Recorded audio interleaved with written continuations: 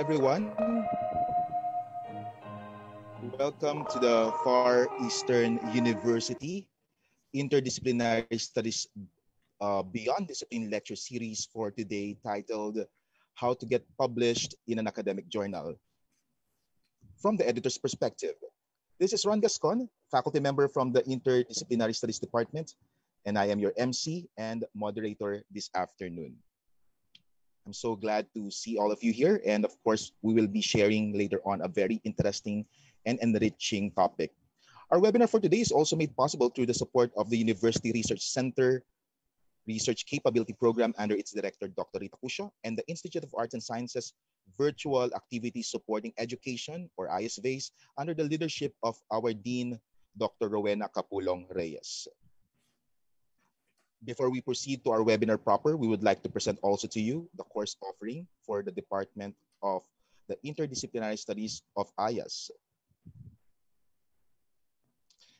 And you can see on your screen now, these are the course offerings for the Bachelor of Arts in Interdisciplinary Studies. And we have 3 tracks under this program. We have the Philippine Art, Culture, and Society track. The second one is Global Development and Sustainability Studies track. And last but not the least, the third one is the Urban Spaces and Transition track, where I'm also part of the faculty members or roster of the faculty. All right, thank you. Our webinar today is relevant, especially now that we have migrated in a full online ecosystem, as our speaker will update us with the current landscape of scholarly writing and publishing of works, provide us with insights, identify challenges, and make us understand the process of getting published in an academic journal. The open forum later in the program encourages participants to ask questions for information, clarification, and further discussion. So we really look forward to your participation later in our open forum. To participate in our open forum, you may submit your comments and questions anytime by posting at our chat box. You may also do that by posting your comments in the comment section of the Facebook live streaming that's happening right now. Just a reminder, please make sure that your microphones are always on mute to avoid causing any unnecessary noise.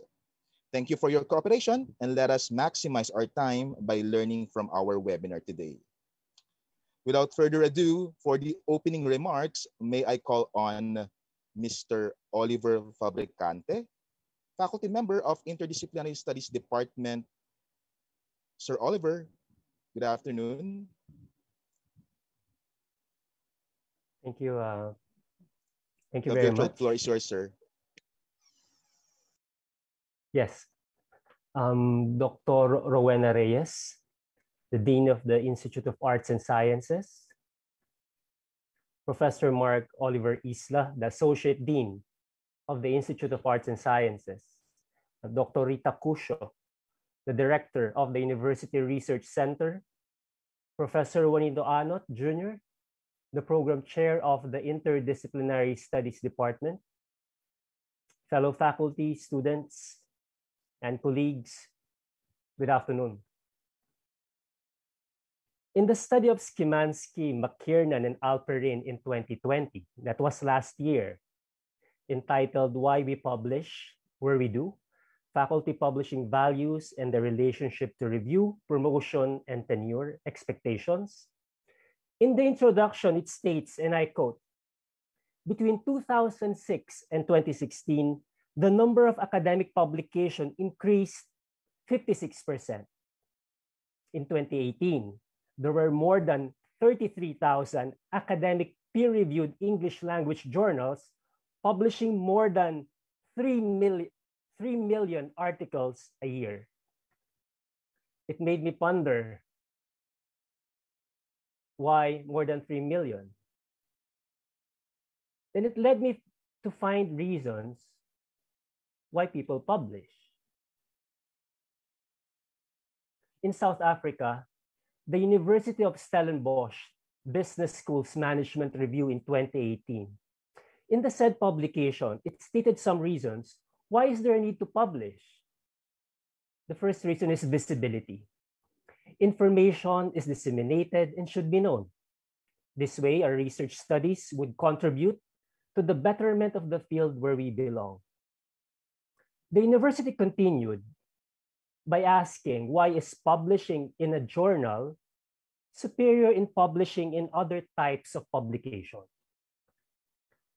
In accredited peer-reviewed journal, every article follows a scientific procedure. Highlighting the importance of validation, the university mentioned, and I quote, "The peer review process serves as a quality control mechanism. Experts in the field review your research and validates them without bias." 2 points, visibility and quality control, are few of the reasons why people publish. In one article published by the American Psychological Association, Anderson, Rake, and Rake mentioned that the publication process enhances writing skills. Citing Lawson and Smith, it's also an avenue to learn from constructive feedback provided by reviewers. Even casual conversations with our fellow faculty members would give us insight on how to proceed to the research process. And of course, a published research is also seen as a proof of our abilities in data collection and analysis. With the benefits these studies and the articles have mentioned, and for sure with the information and knowledge that will be shared with us this afternoon by our resource speaker, I am confident that this event will prick our curiosity into research and jumpstart our research journey. Thank you very much and welcome to this event. Thank you so much, Sir Oliver, for that very insightful opening remarks. And now may I call on the Department Chair of the Interdisciplinary Studies Department, Mr. Juanito Anat Jr., to introduce our guest resource speaker for today. Sir Juan, the screen is yours. Thank you, Sir Ron. It is my honor to introduce to you our research speaker for this afternoon. He is an assistant professor of at the Department of History at Ateneo de Manila University and associate editor of Philippine Studies, Historical and Ethnographic Viewpoints. He is the author of A Capital City at the Margins, Quezon City and Urbanization in the 20th Century, published by Ateneo de Manila Press and Kyoto University Press in 2019. He obtained his PhD from the Graduate School of Asian and African Area Studies of Kyoto University as Ronpaku Fellow of the Japan Society for the Promotion of Science. His other works on urban and environmental history have appeared in City and Society, Nature and Culture, Journal of Southeast Asian Studies, and Journal of Social History. Mga kaibigan, palakpakan po natin, bigyan po natin ng virtual na palakpakan, walang iba kundi si Dr. Michael B. Pante. Maraming salamat at salamat rin sa FEU for this invitation. Isang magandang at malaking karangalan na maimbitahan na magsalita tungkol sa paglilimbag lalo na sa mga akademikong journal. Bilang bahagi ng isang journal, I'm associate editor of the journal Philippine Studies, Historical and Ethnographic Viewpoints. I do have some things to share when it comes to research and publication.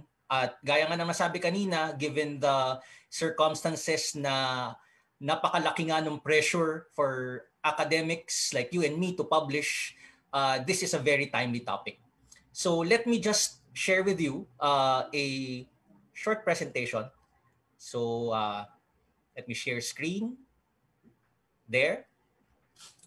So how to get published in an academic journal. And I want to share my insights as an editor of a journal. But at the same time, I also want to share with you some of the things that I learned as a contributing author. Of course, nagsusulat rin ako and I was able to publish in some journals. So parang pareho, okay? As an editor and as an author na na-accept and sometimes na-reject, I would like to mix the two points of view throughout the presentation. But before getting into that, gusto ko sanang magsabi ng ilang mga importanteng bagay tungkol sa publication by bringing up a historical figure. Pasensya na po kasi galing ako sa disiplina ng kasaysayan at may konting bias. So my disciplinal bias towards history led me to pick this woman by the name of Salud Algabre as, I think, a very important historical personality from which we can draw inspiration. Especially because, as we all know, the pressure of publishing and the pressures of getting yourself known out there in the academic world, medyo malaki at medyo mabigat.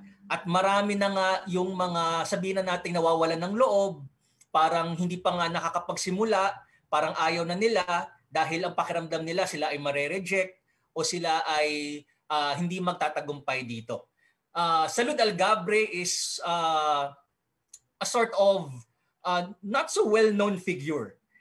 Born in 1894, but she's well-known for being one of the generalas or ang generala of the Sakdalistas. So, some of you, especially those who teach history, siguro may mga iba dito nagtuturo ng kasaysayan, would know the importance of the Sakdal movement during the pre-war period, the Commonwealth period, even up until the Second World War. They were a group of peasants fighting for rights and democratic rights and independence.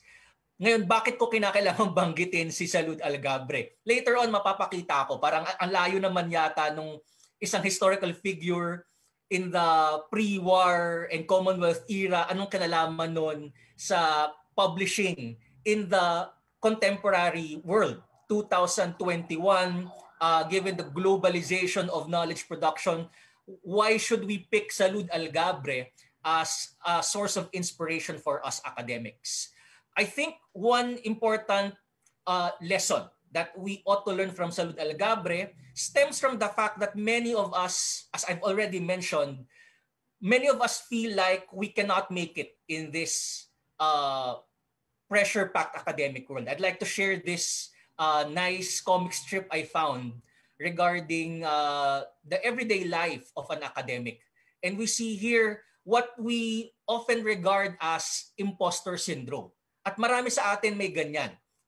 Sa mundo ng akademiko, hindi lang sa kanluran, hindi lang sa Norte America, kundi pumasok na rin dito sa Pilipinas, may tinatawag tayo ng mga akademiko na parang feeling nila meron silang imposter syndrome.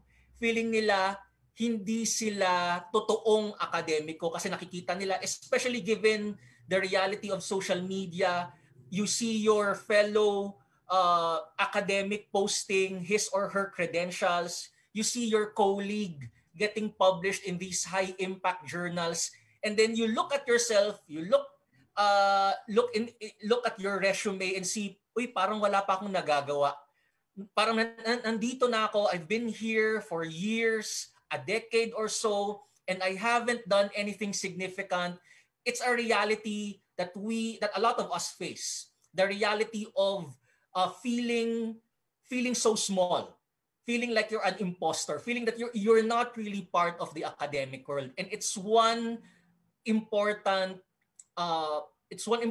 point that we need to address. Before we get into the intricacies of publishing, we need to address the realities of the scholar first. I think, and this is why I wanted to begin with the scholar, with the academic, with you and me, the individual, rather than the publication process.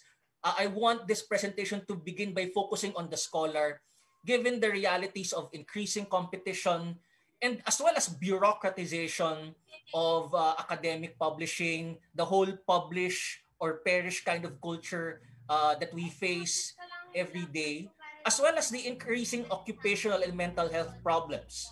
What I mentioned earlier regarding the imposter syndrome is no joking matter. It's just the tip of the iceberg when it comes to the prevalence of mental health issues amongst scholars, amongst academics, even people with PhDs, even people with already, you could say, in the middle of the food chain, marami pa rin dyan nagkakaproblema na parang hindi nila nagagawa ng maayos sa trabaho nila. Kasi nga, because of the increased competition, because of the pressure of publishing and publishing year in, year out, it really drives us crazy. Diba? Lalong-lalo na ngayon nga na given the global pandemic, na ang daming nagbago, ang daming constraints, sa bahay ka lang.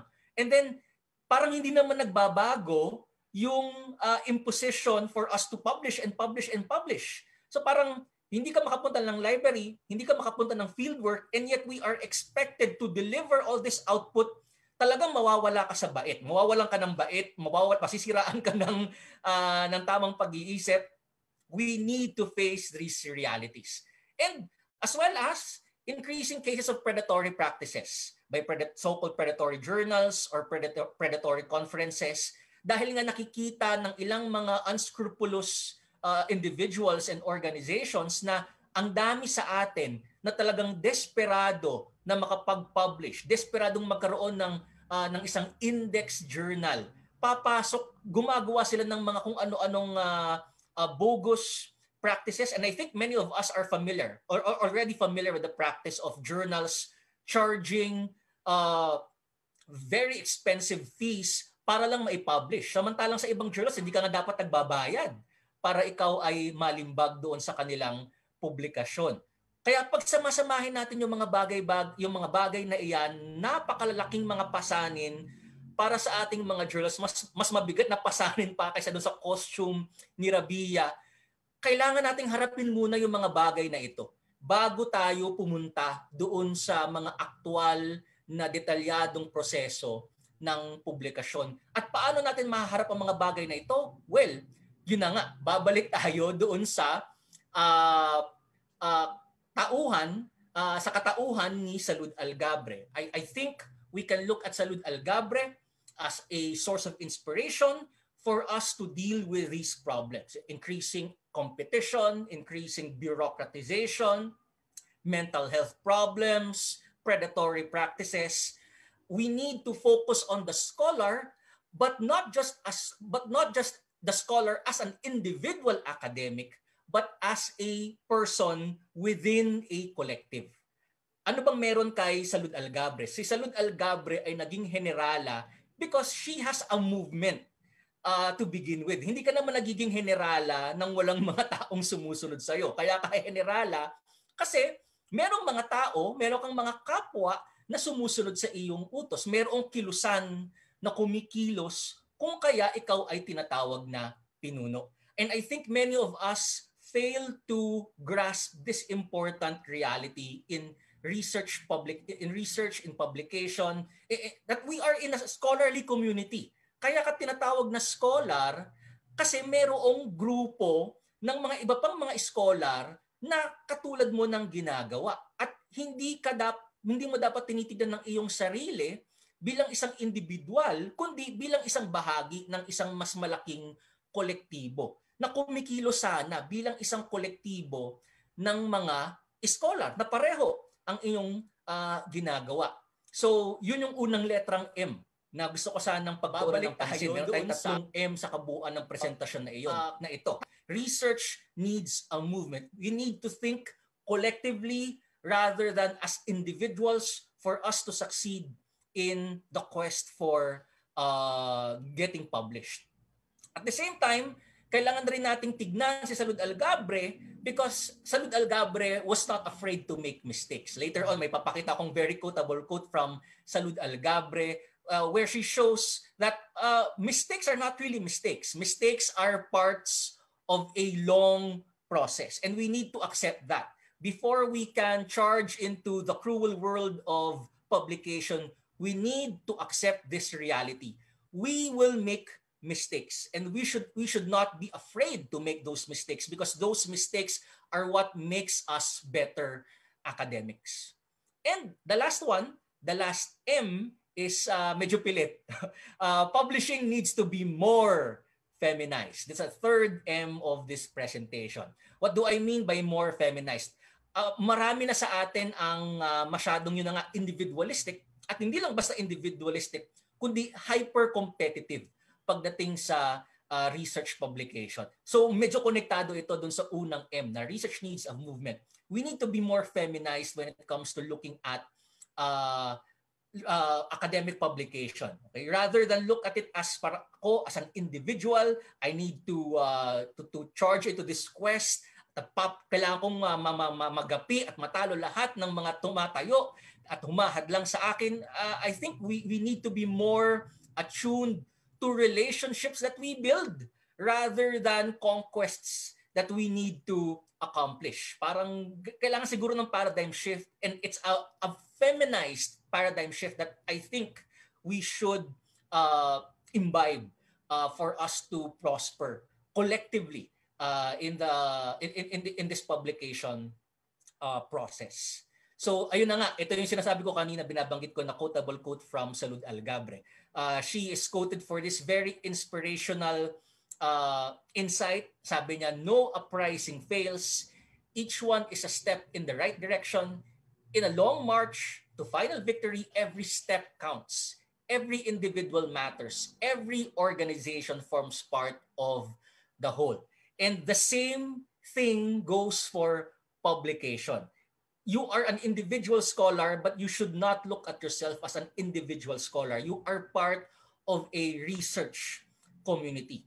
And I think the whole idea of publishing in a journal is a concrete manifestation of this collective idea behind publication. Kasi kaya ka nga nagpa-publish a journal because you are recognizing the fact that your contribution to knowledge will be, di ba, nothing kung walang journal na magpa-publish noon.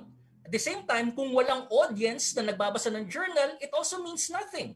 If there are no editors, if there are no peer reviewers, then your quote-unquote piece of information, your contribution to knowledge, it won't amount to anything. We are always part of a collective. We need to realize that right from the very start.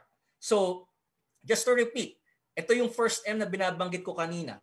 Research is a movement. We should look at it collectively because knowledge production is always a collective process. No individual can do it alone. Kahit nga isang single author na journal, hindi mo magagawa yan kung wala kang research assistant, kung walang librarian na tutulong sa'yo, kung walang kasambahay na sa bahay mo na gumagawa ng iyong mga gawain sa bahay para ikaw ay may oras at makapagsulat. And at the same time, in terms of the dissemination process, you need editors, you need peer reviewers, you need a layout artist, and you need a community of scholars para sabihin na you are actually producing knowledge. Knowledge production cannot exist at the individual level. A scholar can only exist in a community of fellow scholars. We need to realize that.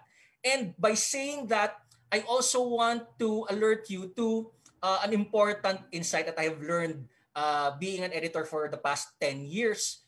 Journals and editors are not your enemies, but your comrades. We are part, and here I am speaking as an editor, I, as well as other editors, even the peer reviewers, we are not your enemies, but we are your comrades in this movement for knowledge production.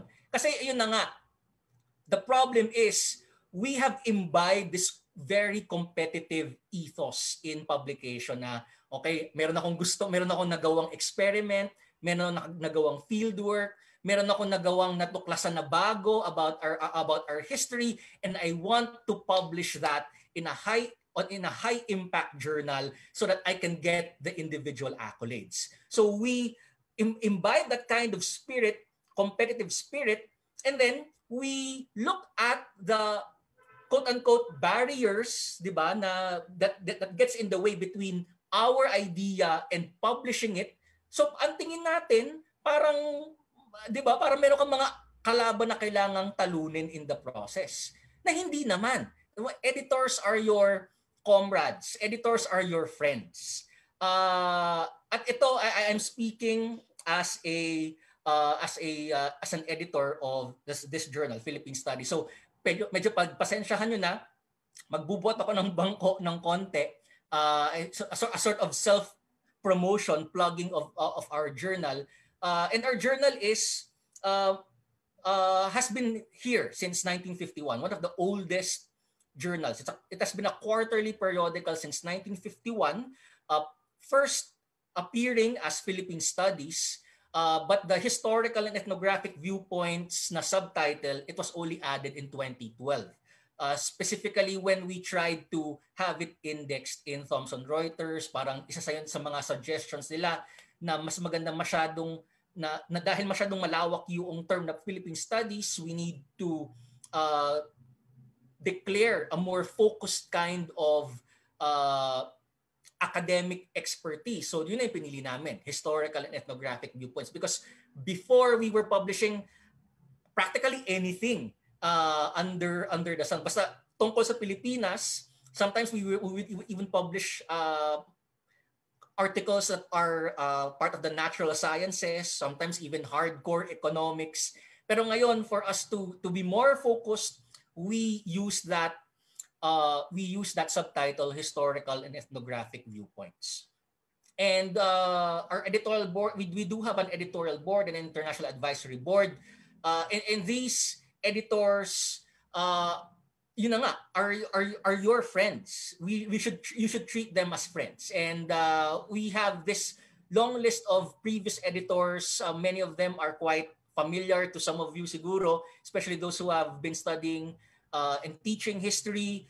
People like Horacio de la Costa was a one-time editor of the journal from 1959 to 1964, one of the stalwarts of philosophy here in the Philippines, Padre Roque Ferrioso. As you can see, practically all of the editors in the first few decades of the journal, they were Jesuits, male Jesuit priests who are scholars at the same time.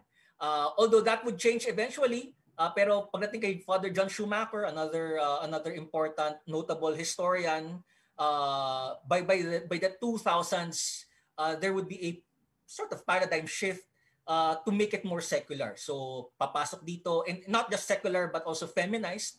So people like Antoinette Angeles, Doreen Fernandez, of course, became editors of the journal. But currently, the chief editor is Dr. Filomeno Aguilar Jr., sociologist, historian, known for publishing works on ilustrados, migration, citizenship, and others. So aside from that, we also have quite a formidable lineup of editorial board members. This is the current editorial board membership, international, and also interdisciplinary. Warwick Anderson, History of Medicine, based in Sydney.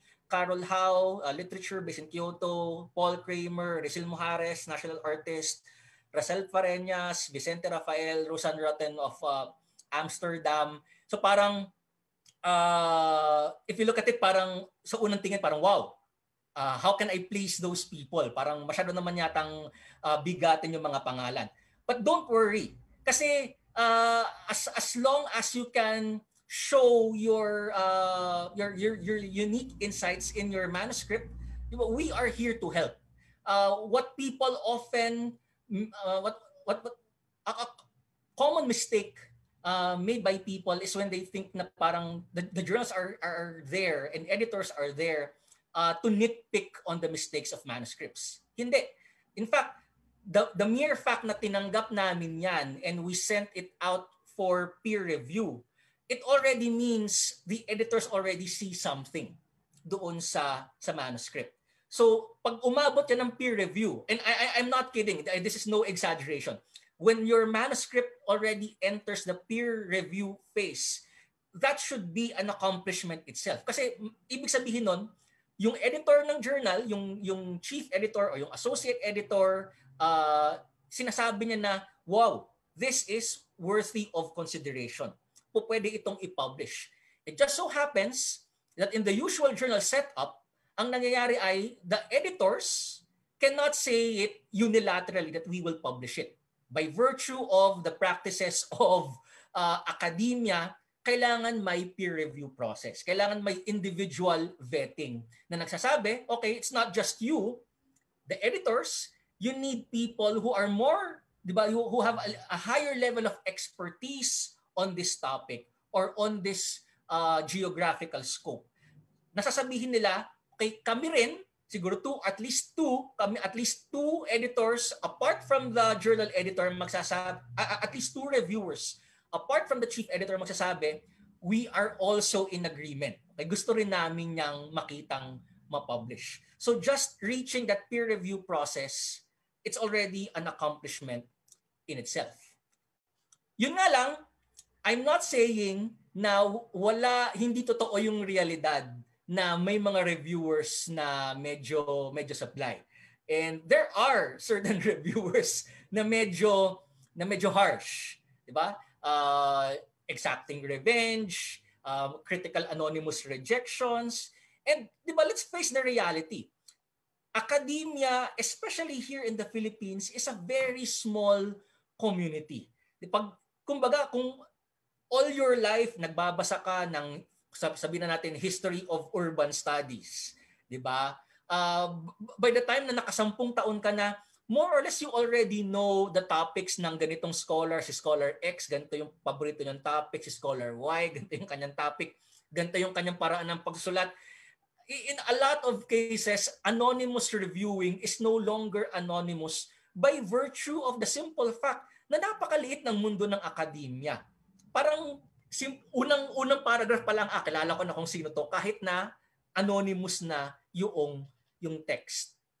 Problem is, there are some reviewers, and I'm not disputing this fact, kasi totoo naman talaga may mga reviewers din na ganun, na quite petty, yun na nga, exacting revenge.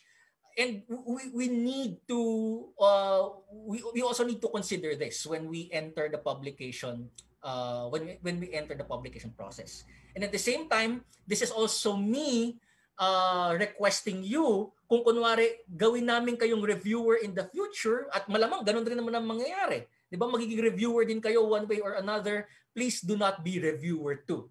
Please do not exact revenge dahil sa simpleng petty jealousy, parang kasi hindi ko trip yung tao na yan, na na-meet ko na siya sa isang conference, napaka-isnabero niya. Yun na nga, we are in a community, so it's a two-way process, 'di ba? Pag kayo ay nagsulat, kayo ay nagpasa ng manuscript,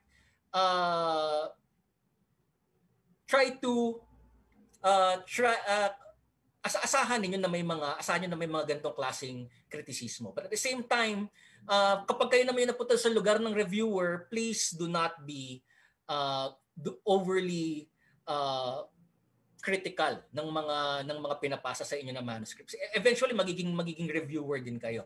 'Di ba? Laging constructive criticism. Kasi eventually kayo rin ang magiging quote-unquote biktima ng inyong sariling ginagawa. So, it's a two-way process. We are part of a community. So, ayan. So just to reiterate, 'di ba? We should not look at it as an individual process. You need editors. You need reviewers. Research production cannot be done alone. Kailangan ng mga tao na titingin at magde-disseminate niyan. We only exist in a community, but we as editors, we are not your enemies. Oftentimes we are your advocates pa nga. Pag nakita namin na maganda yung manuscript ninyo, ang problema lang, it's just in its raw form. The moment we pass it on to referees, it's already I would say it's already an accomplishment. Kasi nga remember that in journals, oftentimes journals do not pay reviewers. At isa rin yun sa mga medyo gray areas in academic life. So parang to maintain the integrity of the academic practice of double-blind peer review, it's the normal practice na walang hinihinging bayad ang referees. At ang journal, hindi rin siya nagbabayad sa mga referees. Kasi parang, yun na nga, supposedly to maintain the integrity. So, but that also creates another problem. So kung hindi nagbabayad yung journal ng kahit na anuman doon sa mga kinukuha niyang referee at napakaliit ng academic world, there comes a point na magkakaroon talaga ng breaking point na bakit review ako ng review as a referee, bakit review ako ng review ng mga manuscripts, and I don't get any credit for it. Di ba? Usually hindi mo naman ilalagay sa resume mo na I refereed for this journal and for this so and so and so review, di ba? Hindi mo naman ginagawa yan. Wala namang monetary value. I don't think you can use it as a way to bolster your promotion application. So there comes a point na parang mahirap din for journal editors to always rely on the same peer reviewers every time there's a manuscript na pasok doon sa kanilang topic. So that should alert you to the reality na dahil ganoon, hindi kami nagpapasa ng mga manuscripts to editors if we already know na yun ay mare-reject. Kasi yun na nga, ayaw naming abalahin yung mga referees na magpapasa kami ng isang manuscript na malinaw naman na up for rejection. 'Di ba? I think a lot of people also have this misconception that journals want as many submissions as possible kasi kapag marami yung mga rejectable manuscripts, bumababa at tumataas yung rejection rate ng journal. And the rejection rate is always one of the key indicators na ginagamit for journals to be ranked. Na parang wow, ang taas ng rejection rate ng ganitong journal. So napaka-masela nila, 'di ba? Napaka meticuloso, napaka-taas ng kanilang standards. It can also be a double-edged sword. Kasi kapag masyadong maraming nire-reject, at especially lalo na kung nire-reject siya sa level ng peer reviewer, remember, we do not pay peer reviewers. So kung nagbibigay kami palagi ng rejectable material sa peer reviewers, masisira din kami as editors doon sa aming very small pool of referees. So don't, di ba, I'm begging you to disabuse yourself of that misconception na gusto lang namin magpa-reject. Ano pa kaya namin nung gano'n? Kasi nakakaawa rin yung mga referees na sila yung haharap at parang, okay, sinayang mo yung oras ko, walang kakwenta-kwenta tong manuscript na ito, it's up for rejection. It doesn't work that way. Dahil nga, we don't pay our referees as much as possible. We want their work to be as smooth as possible. And that's why I am telling you, just to reach that level of peer review is already a sort of accomplishment. Okay, so that's more or less the first M na kasama sa aking presentation. And then for the next one, let's go back to Salud Algabre's quote. No uprising fails. Each one is a step in the right direction. Yun din, di ba? The second M, if you can still recall, is that do not be afraid to make mistakes. Mistakes will always be part of the publication process. Hindi pa sa tanang buhay ko, hindi pa ako nakarinig ng isang manuscript na kung ano yung ipinasa sa point A, yung initial submission, na hindi yan nabago. At least may konting corrections man lang, typographical errors. Be ready to face the reality na may mababago, may ipapapalit, may mga corrections, may mga typo, may mga grammatical errors. In fact, isa nga yun sa mga number one indicators na medyo bogus yung journal kung saan ka nagpasa. If the journal chooses to publish your work as it is, di ba, in its original form when you first submitted it, red flag na kaagad yun kasi no self-respecting journal would ever publish a manuscript in its raw form. Yun na nga. At kasama rin yun doon sa first M na binabanggit ko kanina, we are in a community. The mere fact na merong tumitingin dyan na peer reviewer, the mere fact na merong editor dyan na tumitingin, not for the conceptual points, but simpleng editorial, grammatical, sentence structure, punctuation, it already shows you the collective process behind knowledge production. So kailangan may talaban, mayroong interaction between you as the author and other people looking at your manuscript na sasabihin, ay, ito hindi masyadong malinaw, ay, ito mali. In fact, may mga punto pa nga na even a very minor point. I just like to share one of my one experience I had na simpleng allusion lang ng isang author. Hindi ko nababanggitin kung sino yung author. In a journal submitted, eventually published in Philippine Studies, may binabanggit siya na isang event that happened supposedly around the time na namatay si Rico Yan. Kung naalala, doon sa mga kahenerasyon ko, kung naalala nyo pa si Rico Yan. And then I read the manuscript. I mean, it's a very, very minor point. It won't alter the main argument of the author. But nung binasa ko, hindi naman nangyari yung event na yun. At around the same time na namatay si Rico Yan. So I alerted the author na hindi tama yan.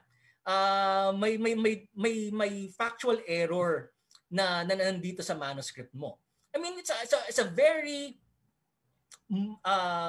it's a very minor point, and yet it shows you na you need other scholars also to look at your work, kasi minsan, actually hindi nga, madalas, because you are too engrossed in your own manuscript, there are many instances na nakakalimutan mo na ay, oo nga, hindi ko masyadong na-research itong bagay na ito. Or you fail to introduce a particular concept because for you, it's already a given. You don't need to explain it to yourself. But remember, you are writing because you want to explain something to other people. You want other people to understand you. And if there are certain concepts that are not that self-evident to other people, it's always good to have another person, an editor, a referee, to point it out to you na magsasabing, hoy, explain this concept first. Hoy, define this framework first. Kasi in many cases sa atin, dahil tayong gumagawa, we just disregard it. It's already a given for us. So revisions should not be treated as failures. Revisions are it's always a step in the right direction. It's always part of this long march to final victory, which is publication. And with that, I want to share with you some important components nitong second M na ito. One of those would be being bold with the journals and topics that you select, especially for young scholars. Young scholars actually have a kind of license. Ito sa mga one of the best things that I learned listening to senior scholars, na one of these best pieces of advice na nakuha ko sa kanila, na as a young scholar in your 20s or even in your early 30s, be bold with your decisions. Kasi hindi habang buhay na batang scholar ka. At pag batang scholar ka, you have the license to make mistakes, diba? And I get to listen to these senior scholars na binabalikan nila things, essays, publications that they wrote when they were still in their 20s and they're still in their 30s, na parang pag binasa nila ulit, sasabihin nila, ako ba nagsulat nito? Napakapangit naman ng sinulat ko, and yet it was published, diba? So do not be afraid of making the mistakes, kasi wala naman talagang perfect publication. There's no such thing as a perfect publication. Kahit na sabihin na magsusulat ka ng isang manuscript, ng isang essay na parang feeling mo na ibuhos mo ng lahat doon sa essay na iyon, palaging meron kang maiisip after publication na, ay, sana pala dinagdag ko yun, sana pala naihabol ko iyon, di ba? Yun na nga, no such thing as a perfect publication. And then no such thing as a scholar who's already an expert right from the very beginning. Walang ganoon. 'Di ba? We will develop our own theories as we move forward. May mga paradigm ka na maiisip in your early 20s na pagdating mo ng 40s, anong klaseng kalokohan 'yon? And yet, 'di ba? You have the license to make those mistakes kasi bata ka pa. So my advice to young scholars, yung mga baguhan, huwag kayong mag-alala na parang, kasi pag na-publish na parang habang buhay mong daladala, not really. Hindi talaga. You'd be hard-pressed to find a scholar, an established scholar, a senior scholar, na kapag pinakita mo sa kanya yung kanyang mga sinulat during his early years, na parang 100% nag-a-agree siya doon. Magbabago yung isip niyo. At posibleng may mga bagay ka na isusulat ngayon na pagsisisihan mo eventually. But point is, you made that decision. You submitted it to a journal. You published it. So why not be bold with the journals? Even with this, this fear of publishing in a high impact journal, in a Scopus journal, or an international journal, parang walang nagpa-publish sa Pilipino doon. Walang problema. Submit ka lang. Walang mawawala kung magsasubmit ka. And I am thankful also for a lot of senior scholars na nagbigay ng mga ganyang payo. And just want to relate a specific encounter I had. I tried to submit a manuscript. Ako naman ito as a contributing author. I tried to submit a manuscript to a high impact journal sa Southeast Asia. Hindi ko na lang papangalanan kung sinong journal na yan. But they rejected it. Kaagad-agad. They rejected it. Sabi, it's not within the scope of our journal. And yet, the chief editor of that journal said to me dun sa kanyang rejection email na why don't you try this journal based in the US? Na Scopus din, na Thomson Reuters din. I think it would be a better fit. I think the editors there would welcome it. Hindi lang sa journal namin dito okay, kasi parang medyo malayo, but try this particular journal. And guess what? Sinubmit ko doon sa binigay niyang journal, yung sa recommended journal niya, at the same manuscript got accepted in that journal sa US. One of the best decisions I made. So, yun na nga, balik ko na sa earlier point ko na editors, of course there will always be exceptions. May mga editors na may tama sa ulo at medyo, alam niyo na, may pagka-diva at medyo walang amor sa mga tao. But you will always encounter editors na yes, they are strict with their standards. Yes, they would be rather picky with the manuscripts, but they would always give you some form of advice. So, yun na nga, editors, more often than not, they are not your enemies, but your comrades in the movement. So, be bold. Huwag kayong matatakot. Kung natatakot kayo parang masyado namang prestige journal yan, walang mawawala kung magsasabit. Hindi naman kayo sisingilin ng pera. Ay, yun nga ang problema. May mga journals na naniningil ng pera, but that should be a red flag na yun ay isang predatory journal. But I mean, walang bayad sa pagsasubmit sa mga journal. So just submit it. Hit send. At malay ninyo matatanggap. So wag kayong mamroblema. And of course, embrace change. And of course, revisions. Kasi sabi ko nga, it's always part of the territory. Kapag ang mentality ninyo going in ay, ito na yan, wala na mababago. I mean, I poured my heart out in writing this manuscript. Hindi. It's not, it doesn't work that way. Change will always be there. Revisions will always be there. Kasi nga, we are in a community of scholars. Diba? The knowledge that you produce, it only becomes knowledge because another person or two referees said, ito pwede mo pang paganda ito. Why don't you consider it? Why don't you include this?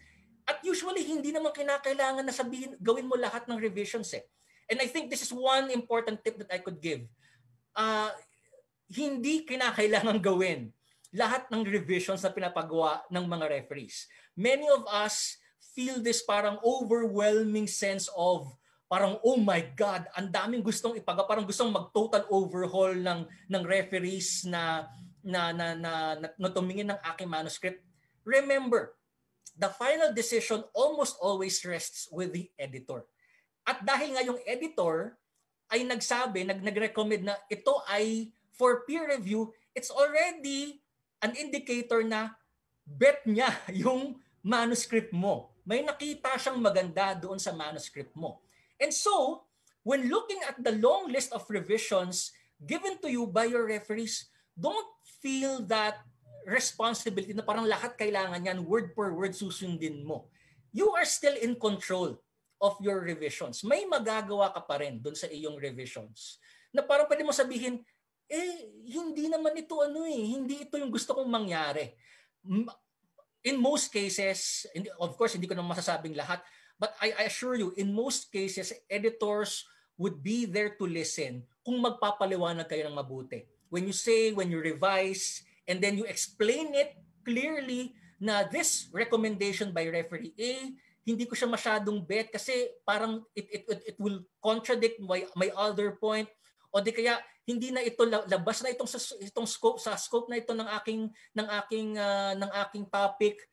Editors would always pay attention to those details. At kung nakita lang na logical naman, there's enough reason for you not to follow the revisions, editors would want, would still accept your manuscript. And then final word on this particular aspect, focus on your work and not the journal. Ayun na nga, nabanggit ko kanina na sometimes hindi talaga bagay. Sometimes the journal wants a very specific kind of manuscript, so hindi siya pasok. Kung hindi yun di wag, di ba? Hanap ka ng ibang journal. Di ba? I think many of us are still in that mentality na parang kailangan ganitong journal lang magpapasa ako. Only high prestige journals. Hindi. May binabagayan din ng mga particular journals yung ating mga ginagawa. So focus on your work. Focus on polishing your work rather than aspiring for a particular kind of journal. Kasi kung na-reject ka ng journal, di anong gagawin? Rather, think of other similar journals na pwedeng tumanggap ng iyong trabaho. Kasi kung ayaw nila, di wag. It's their loss, not yours. Okay. So, yun na nga.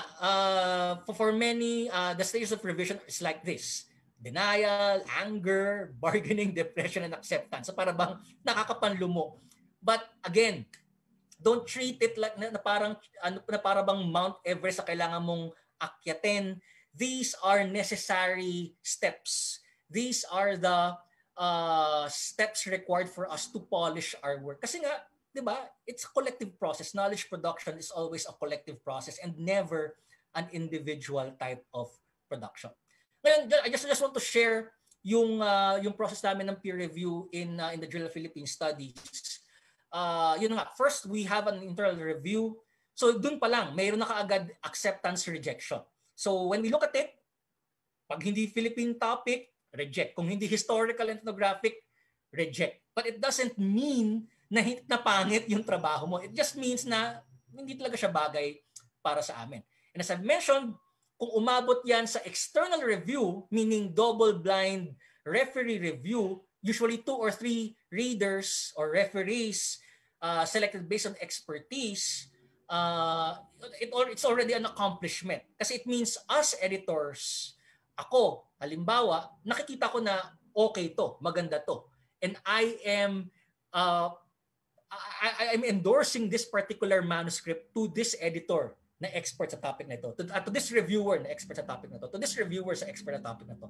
Kasi kami rin as editors, we don't want to endorse a manuscript for peer review na tingin namin totally rejectable. Kasi magagalit sa amin yung mga referees namin. And then when it passes the double-blind peer review, usually matagal din, 6 months. Kasi again, we were not paying anything to our referees. And so, minsan talagang matagal. Yung isa sa mga problema natin sa academia. But, I mean, kailangan natin tanggapin yun.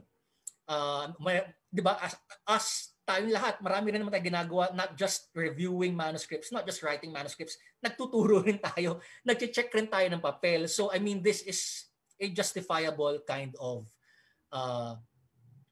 burden, I should say.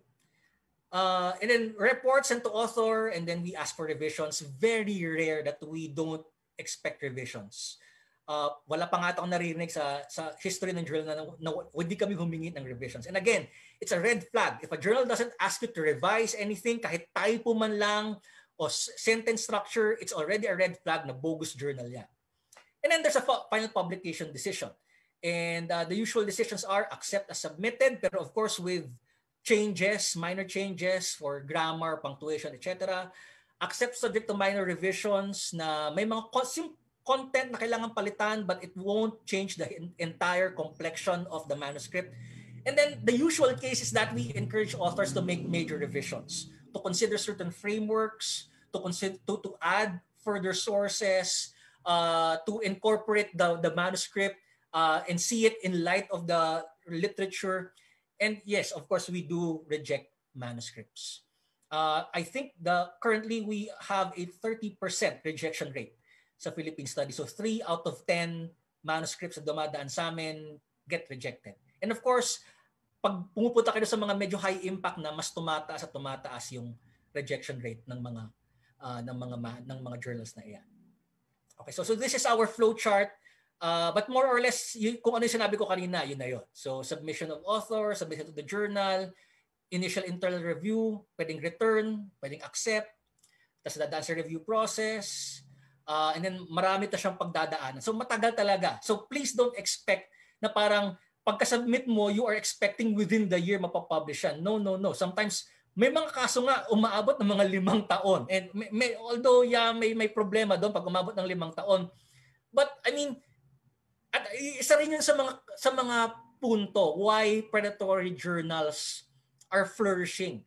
Because many scholars are of the mindset na parang kaagad-agad, instant gratification. Kasi nga naghahabol sila ng rankings, naghahabol sila ng pandagdag sa resume. So when they see that a journal offers them na parang upon submission, in 3 months, parang shampoo lang, di ba? In 3 months, maganda, mapapublish na namin yan. That's already a red flag. Kasi sa referees pa nga lang eh. You'd be hard-pressed to find referees who can give you a proper assessment in 3 months. What more yung actual publication process? Matagal talaga siya. So, and ayun na nga, predatory journals prey on this kind of mentality na parang gusto ko kaagad-agad, gusto ko within the year. It doesn't work that way. Okay. So ayun. So just to reiterate, be bold with the journals, be even with the topics that you select. Kung kunwari history ka all throughout your career, be bold to, 'di ba? Maghanap ka ng pop culture or sociology. You cannot be caged in your particular discipline, lalo na ngayon na we're in the age of interdisciplinarity. And then embrace change. Revisions are a part of life. Ganun talaga. Diba? And then focus on your work rather than the journal that you aspire to publish in. And then for the last M, and this is the last part of the journal, I want to focus on Salud Algabre's gender, which is, yun na nga, she is the generala. And we often focus on military leaders na lalaki, Aguinaldo, Gregorio del Pilar, Antonio Luna. We often tend to forget that many women chose to take the risk, diba, and engage in armed struggle for the interests of the masses. Marami ring mga babaeng nakibaka. And I think it's a good way for us to learn from those points kasi yun na nga, marami sa mga problema natin sa academia ngayon, I think, and this is my take on this.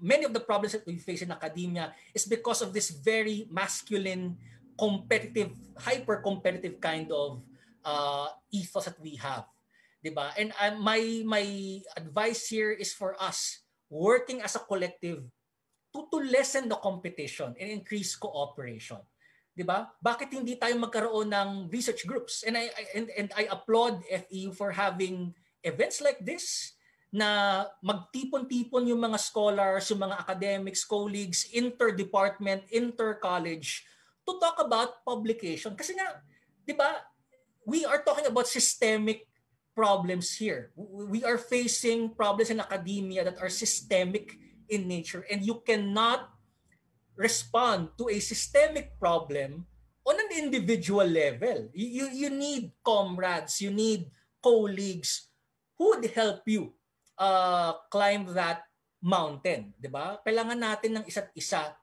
So why do we need to feel the drive for competition? Parang itong si colleague X, 'di ba? Grabe naman siya, nagpa-publish siya ng dalawang Scopus articles every year. Kailangan tapatan ko rin siya. Maluloka ka kapag ganyan ang iyong mentalidad. At I mean, it won't do you any good kapag ganun yung sitwasyon. And also at the same time, I also want to encourage my fellow men here sa Zoom call na ito to do your housework. And I mean literally housework. Maghugas kayo ng pinggan, maglaba kayo ng damit, magsampay kayo ng sinampay, maglinis kayo ng kubeta, kasi it will help.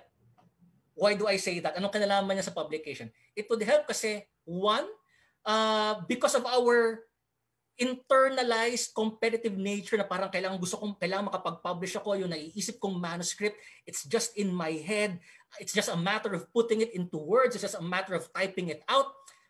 Madalas, dahil ganun tayo, parang 24/7 pagkagising natin, gusto nating magawa yan at masyado tayong overly focused, nakakawala rin yan. Di ba? Kaya nga tayo nagkakaroon ng writer's block pag minsan.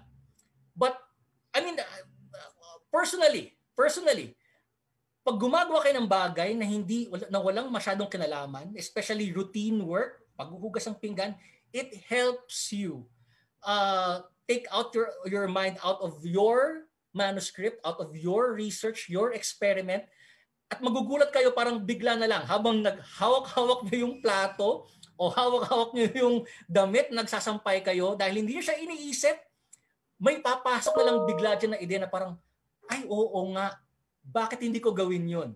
'Di ba? Parang parang bigla kayo nagkakaroon ng another way of looking at your manuscript precisely because you are not putting so much serious attention onto it.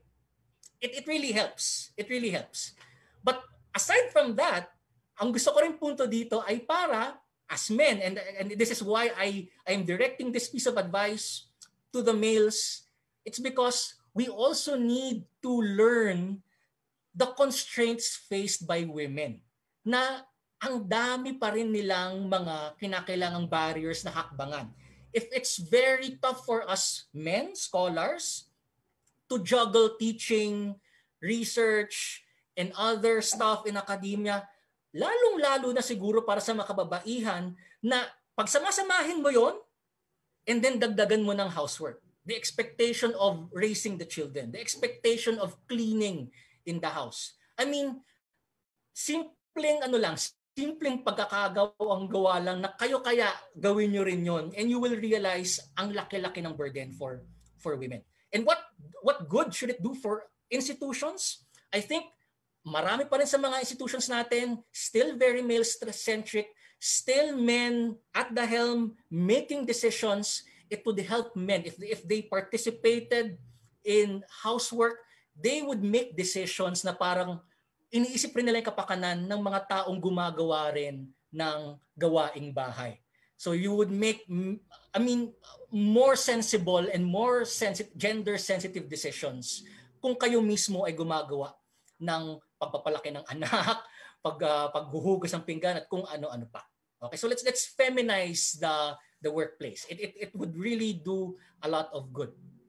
And of course, the last point here, in the same way that women should not be measured solely based on their offspring, di ba, na parang marami sa atin ang tingin sa babae ay nakabatay sa kung paano nila pinalaki yung kanilang mga anak. Tandaan rin natin, there are other ways of expressing womanhood. Di ba? Kung nagkaroon ka ng isa o maraming anak, it shouldn't matter. Kung wala kang anak and you chose celibacy, it shouldn't matter. Ganun din dapat pagdating sa publication. I mean, publication is just one aspect of research. Publication is just one aspect of knowledge production. Merong knowledge dissemination, merong service, merong outreach.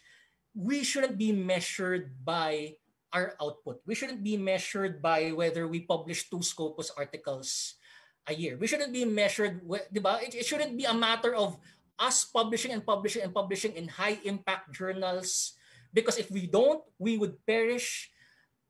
uh, it's a very daunting task. And it's no surprise na ang daming mental health problems sa academia because of this hyper intense competitive nature sa academia. We cannot respond to this kind of culture if we are alone. Kasi po pwede sabihin, okay, ayoko ng ganyang klaseng publish and perish culture, individually hindi ako papasok dyan. It doesn't address the problem. Again, we are a collective. We are in a scholarly community. 'Di ba? Women, 'di ba, are ganun din. Hindi sila dapat nasusukat batay sa kung ano ang kanilang magiging anak. At the same time, women will also have to rely on other women for their emancipation. Just like Salud Algabre. The same thing works for us. We cannot simply make the decision na, hindi ako magpapublish sa Scopus. I mean, I understand, I applaud you, and gets ko kung bakit may mga tao who choose not to publish in Scopus journals. Precisely because mayroon lang ganitong klaseng hyper-competitive, elitist, and very first world kind of culture. But making that decision not to publish in Scopus journals, it won't address the fact that this is a systemic problem we are facing. So if we want to respond to a systemic problem, we cannot do it individually. We have to work as a collective. So I think that's more or less it for this afternoon. I'd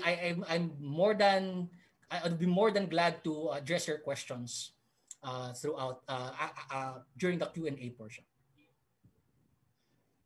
Thank you so much, Sir Dr. Michael Pante, for a very engaging and insightful talk that really deserves a big round of virtual applause. And thank you for helping us reflect on these key points that you presented to us. And just to maybe summarize it quickly, number one, that it is more challenging now than ever for faculty and academicians to publish their scholarly works. That's for sure. Number two, you also presented to us the issues and challenges brought by the bureaucratization of academic publishing, like also the culture of competition, occupational and mental health, and the proliferation of bogus practices from predatory journals and predatory conferences. It's also interesting, Sir Mike, when you actually showed us and used the revolutionary figure of Salud Algabre as an embodiment of what we need to remember as scholars. The research needs a movement, that's your first M. That mistakes are part of the long process of learning, that's your second M. And publishing needs to be more feminized, or your third M. Instead, we need to be in a collective process, and scholar will only exist in a community of scholars. And this one, I really remember this. Editors and peer reviewers are your comrades in the movement. So we would like to take note of that. These are good pointers for the engagement later in the open forum. But before that, let's proceed and hear it first from our reactors. For our first reactor, I call on one of our faculty members from the Interdisciplinary Studies Department, Ms. Margaret Sanapo, PhD. Dr. Sanapo, good afternoon. The virtual floor is yours. Thank you very much, Sir Ron and Dr. Michael Pante, for a very enlightening talk about today's topic, which is how to get published in an academic journal. I'm not going to go into details of the 3 M's because Sir Ron already mentioned them, but I'd like to somehow tell the group that is listening right now about what I learned from the talk. Especially with the first M. The first M is about research as a movement. And from what I learned from the talk, Dr. Pante was encouraging us to be collaborative, to work with other scholars in the field, or perhaps we can also work with other scholars in other disciplines, because nowadays research is interdisciplinary. And Dr. Pante mentioned about we are not simply collaborating only with academicians or scholars. We are also working with other people. They may not be related to our academic life. They may not be related to our research, but in one way or another, they help us produce that research that we are publishing. And the second M, this is something that I really somehow this has an impact on me because making mistakes. I was able to reflect on what I did when I was doing my PhD, was trying to look for journals for where to publish my work. And I remember that time that I was very shall we say perfectionist when it comes to looking for journals, and it stressed me a lot. It really stressed me a lot because I did my PhD in another country which really looked at journals. Dr. Pante mentioned a while ago that we should not really stress ourselves with trying to publish in a high impact journal. Maybe that's not for us in some occasions, but we may be our research may be very applicable to another journal which may not be as having a high impact as the first choice, but maybe could also help our academic life. And I really like that part. And of course, the third one, yung sinabi ni Dr. Pante about research being more feminized, research publication is more of a challenge when you are a woman because there's a lot of challenges that we are facing. Pwede ba akong mag-ano din, sir? Ito yung mga nakita kong nagustuhan ko talaga sa talk ni Dr. Pante. And I'd like also to ask kung pwedeng or pwedeng mamaya na lang sa Q&A, may tatanong sana ako kay Dr. Pante. Pero siguro after na lang ni Doc Contado, ni Dr. Dominic, if she's here. So, yun na lang, sir. Yun yung nakita kong something that we participants of this conference or seminar could really learn or reflect from. So, sa ano ni Sir Pante, sa kanyang talk. Thank you so much, Dr. Pante. Thank you din, Sir Yuan, for inviting me to this seminar. Thanks for the comments. Thank you so much, Dr. Sanapo, for sharing your learnings and, of course, your experiences. Thank you, Ma'am Maggie. Moving on, let's proceed with our second faculty reactor. May I call on one of the faculty members also of the Interdisciplinary Studies Department, Ms. Dominic Hontado, PhD. Dr. Dom, good afternoon. The screen is yours. Thank you very much, Sir Rondell. Okay, I want to weigh in on the part where Dr. Pante was talking about this whole thing about this imposter syndrome. Yeah. The thing about this one is that it tends to chime in also when it comes to trying to specialize, and especially if the faculty is trying to specialize in a I don't know what to call it. The thing is, when the faculty is trying to specialize in something which doesn't usually convey as well in a regular traditional publication, but if they're into innovation, it doesn't suffice for them to come up with a certain creation that has an IP protection on it. For some reason, by default, we're under the assumption that it won't exist unless we write about it. What is that? Because that's part of the thing that characterizes oppression in the life of an academician. It's not just trying to get an article across peer review. And peer review alone, yes, I would agree. It can tend to be a mess itself. There are 3 journals, I'm just not going to say who, and I'm not going to say what they are, but they are distributed in the top 5 universities, and they have a lot of your reviewer number 2s. Yeah.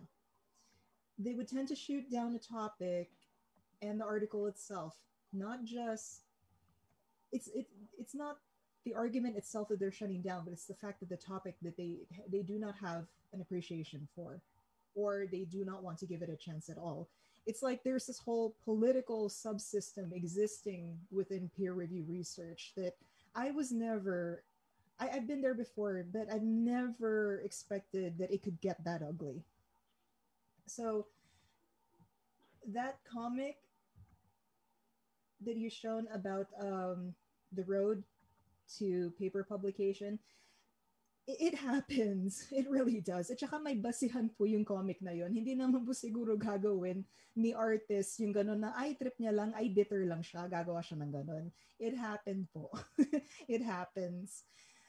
Yung although it gets what makes this painful, it's not necessarily the comments kasi we understand, yes, we're a community, we have to understand that we need to set aside ego, but it's not the constructive criticism or harsh criticism that we're necessarily afraid of. It's the fact that especially if we're trying to innovate on something, there is a time frame and a time pressure for whatever it is that we're submitting.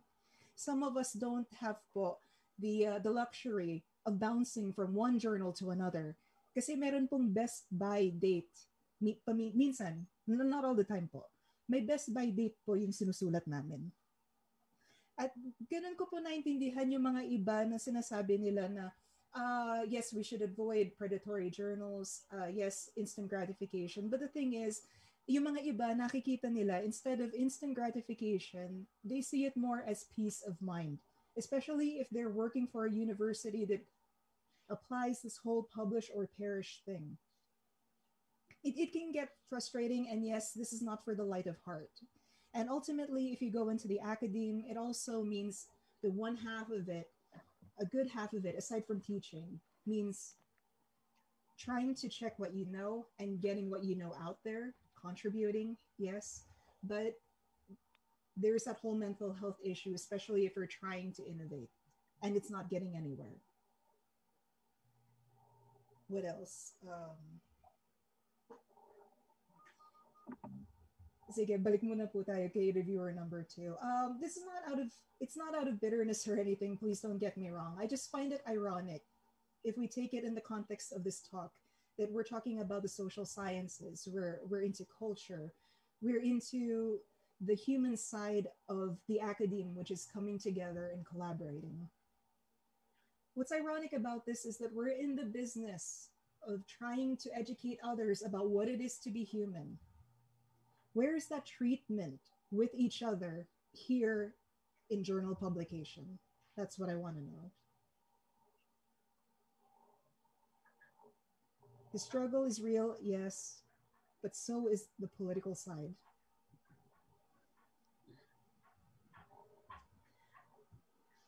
Yeah. Thank you. That's all, I guess. The tirade, I guess. Thank you so much. Po. Pasensya na po. Maraming salamat din po, Dr. Juntado. That's very interesting. Those Salamat din. Thank you for insights. the comments. Yes. Oh, don't worry, it's not your journal, sir. It's not your journal. Sa iba I mean, I also have to, I would try to respond now. Yun nga, it's not, it's not a personal attack or an attack sa journal namin. I'm sure mayroon kang may tinutukoy na iba. Pero again, iba-iba rin eh. It's good that you mentioned that for certain researchers and for certain disciplines, meron rin yung tinatawag na parang best by kind of limited time frame. And so for example, iba yung idea ko ng time limitation given that I am working on historical topics compared, for example, with someone working on journalism na kailangan kaagad-agad mailabas yung kanilang research kasi mapapanis ika nga. Pero ano rin, we have to contend with that fact, but at the same time, given the fact na may mga yun na nga, it's real. I'm not denying the reality that there are some, I should say, unscrupulous reviewers who are too demanding, too deconstructive rather than constructive in their criticisms. I'm not denying that fact. Totoo yan. We have to face that reality. But one, I would answer that by saying kaya nga kailangan na we have to work on this as a collective. Diba? We have to treat this as a systemic problem that we cannot really face on an individual level. And two, that's where I will return to my earlier point about editors being your comrades. Kasi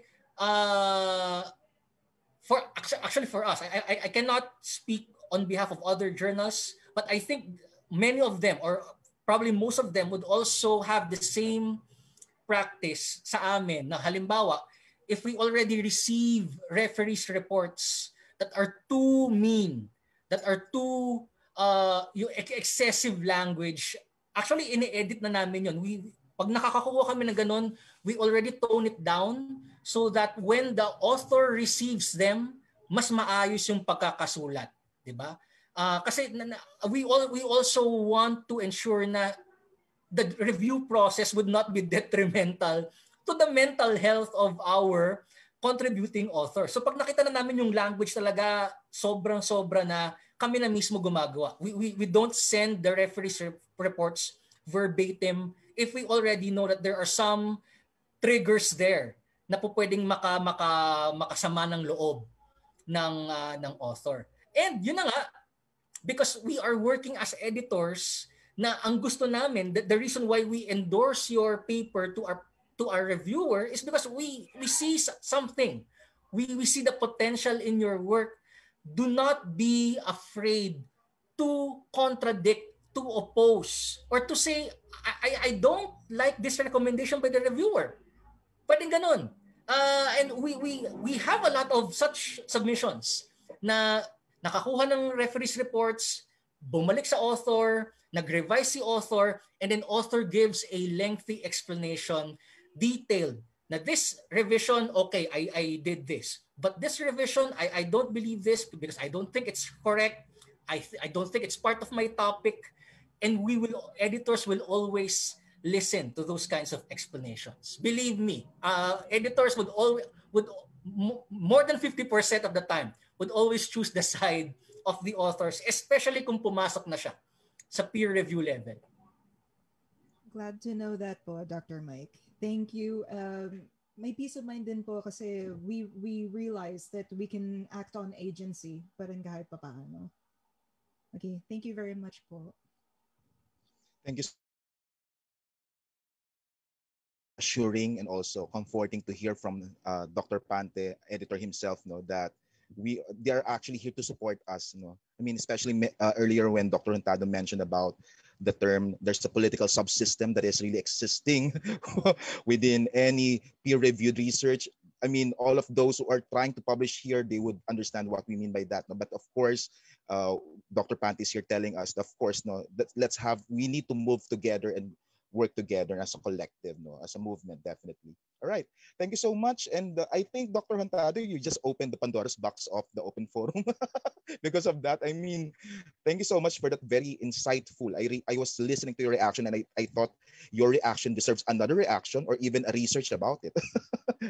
Who knows, diba? So we're actually giving birth to some definitely interesting works in the future here. Let me check first some of our questions from the chat box, and I can say here, maybe this one is from Mr. Michael Angelo. Good afternoon, Dr. Pante. Can an undergraduate have a chance also to get their academic work being published? Yes, sir. Sir Mike? Yes. Very, very, very. Tatlong yes. In fact, gusto kong magbuhat ng bangko kasi in one of our special issues sa Philippine Studies dedicated to Professor Risil Mujares, national artist Risil Mujares, one of the best articles included there was written by a student na ano pa lang. Hindi pa siya tapos ng MA. I mean, tapos na siya ng undergrad. But technically speaking, wala pa siyang MA diploma. So, undergrad yung pinakamataas niya.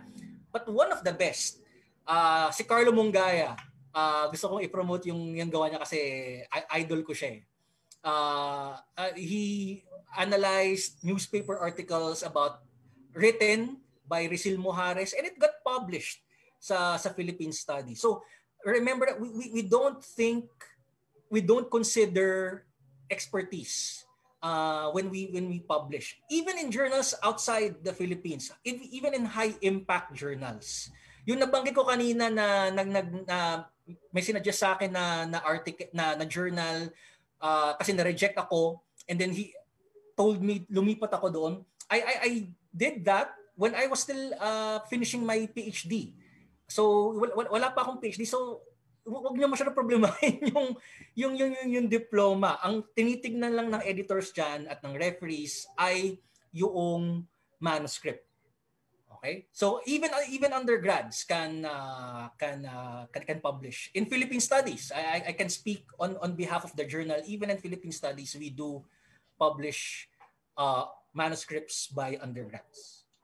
I think also Dr. Pante, no, for the level of undergrad, no, for publishing, I think they have to also take note the support system that they will get from their department, of course, from their faculty, their department chair, no. I mean, coming from experience as well.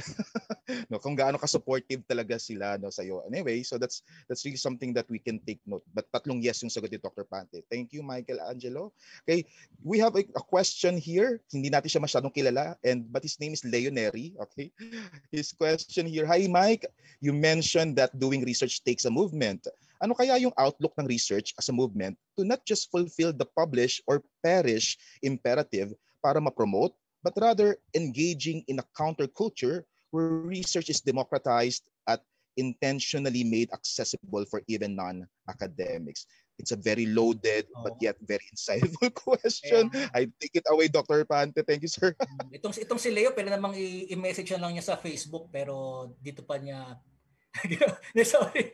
Yeah, I mean it's a very important question kasi it addresses the whole systemic problem that we have. We can respond to the issues of mental health problems plaguing academics by, 'di ba, precisely putting this issue front and center. Na bakit ba kinakailangan masyadong focused sa high impact journals, kinakailangan Scopus, kailangan at least 1 or 2 journals per year. We can do that, yun na nga, by thinking of it as a movement. And how do we do that? There are organizations. First, there are organizations, there are groups that do precisely this. May halimbawa, may kaibigan ako, may talk siya mamaya about a critique of scopocentrism in universities, sponsored by a group, an academic group na Filipino teachers, Tanggol Wika and PSLLF. So academic in nature siya. So you can find there fellow academics, fellow college professors, fellow scholars na may ganun ding issue na bakit ba masyadong focus tayo sa Scopus without critiquing or without dismissing Scopus journals. Kasi it would be hypocritical on my part na I think kalokohan naman yung Scopus na yan. Kasi I mean, Philippine Studies is Scopus journal and I do also publish in Scopus journals at meron siyang silbi. There's a reason why meron silang may ganyan. Ang problema lang kasi nagiging hyper focus tayo na parang nawawala na yung semblance na it's an ecology of platforms to disseminate knowledge. Parang ano lang yan parang yun nga, ecology, parang gubat na kung kunwari may isang species lang dyan na super dominant, masisira yung ecological balance, yung equilibrium. So kung lahat puro nakatutok sa Scopus, masisira yung mga journals that are very specific o it caters to a particular language or it caters to a particular geographical group na hindi tinitignan ng Scopus kasi masyadong ang Western-centric si Scopus. So we need to think of it as parang kailangan po ano rin tayo, pumasok tayo sa isang kolektibo. We need to address this as a group of academics to talk to administrators. Diba? We can engage them in healthy discourse. For example, in my own case sa Ateneo sa Ateneo de Manila University, initially creative works like, for example, poems, short stories, they weren't given the same respect and at the same time monetary compensation as those essays published in journals. Ngayon na lang yan na parang, okay, may nasul kang tula, may ganitong compensation, may ganitong klaseng recognition, may ganitong klaseng acknowledgement. And how did that happen? It happened because teachers in the humanities decided, let's bring this up for discussion. Kausapin natin yung administrators, the people handling the decision-making process at the university level. Bakit walang ganitong klaseng recognition for creative work? Kumbaga parang kaparehas din naman yan ng productive output ng isang essay published in a journal. So, yun na nga, wala tayong magagawa if we think individually. We need to think as a group, whether as a formal organization or as colleagues working and then talking to administrators na this is the kind of research environment we want. Not a toxic research environment, but something that cultivates and forwards the interests of the scholars and as well as the interests of our stakeholders, our communities. All right, that's very interesting, encouraging also, Sir Mike. No, because there will be some institutions that would always say, I know this for a fact, no, it's a scopus or nothing.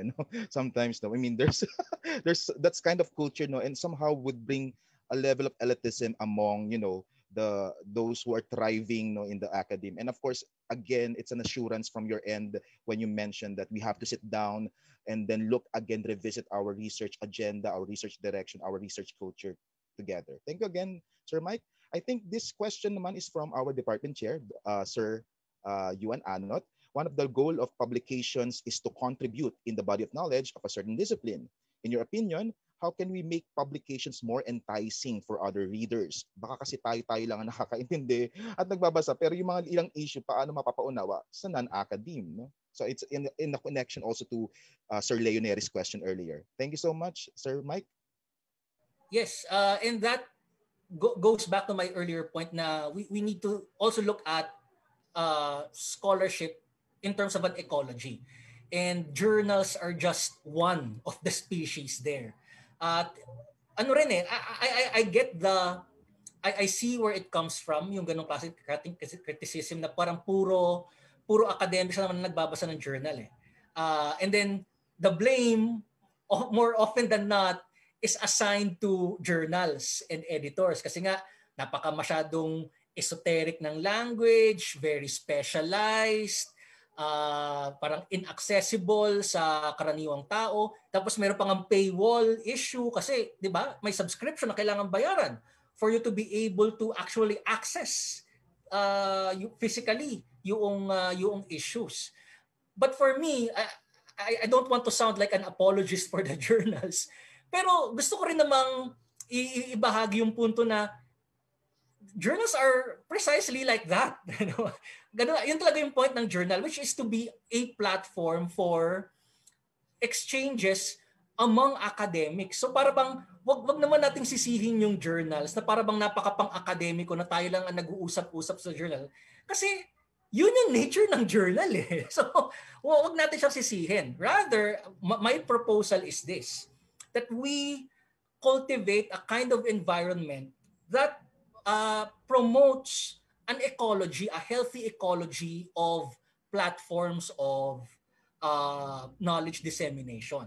So dito ngayon papasok yung decision-making process sa universities when it tries to promote or acknowledge certain types of knowledge production to the detriment of other forms of knowledge production.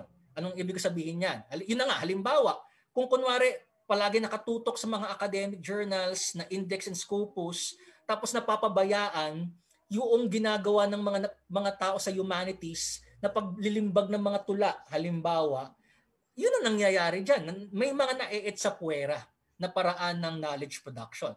Another, for example, there are academics who are not comfortable with the traditional academic journals because their idea of knowledge production is to build it within communities. So meron kang mga academics na hindi talaga nagpa-publish literally, but they create knowledge because they are they are embedded in an urban poor group or in a peasant organization, tapos yung kanilang knowledge hindi mo talaga siya mababasa kasi hindi siya literally published, how can universities acknowledge that kind of contribution?